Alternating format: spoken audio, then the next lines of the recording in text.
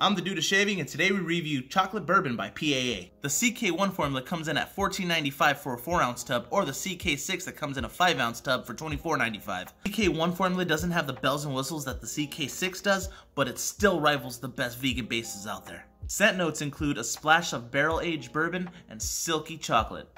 With a scent strength of about 6.5, I get a silky milk chocolate done extremely well. You're gonna get more of that bourbon note from the aftershave. Originally, this soap was done for Wet Shavers Review Facebook group, but I'll let Doug give you a little fun fact about that. Take it away, man. Hey! Yeah, it's me, Douglas Smythe. Fear not. Fun fact for y'all. Chocolate Bourbon was originally made for the Wet Shavers Review Facebook group. Me and Aaron have been talking about doing something special for the group for a while.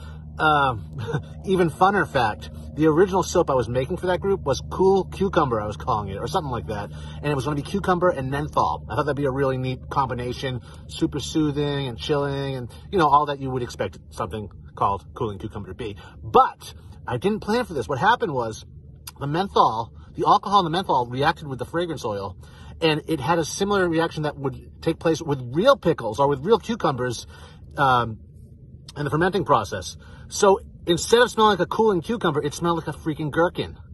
It was a gherkin. And I know some of you freaks out there really want that and want me to bring that back, but it ain't gonna happen, folks, because I have to make it at the end of the day. Chocolate Bourbon, peace.